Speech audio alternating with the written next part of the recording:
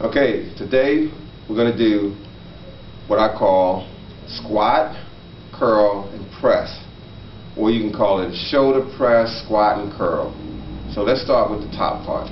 Shoulder press, you got your ball in your hand, push it up, bring it down, and then squat, and then curl. So you go up, down, squat, curl it, press it up, bring it down, squat, curl, press it up, bring it down, squat, curl.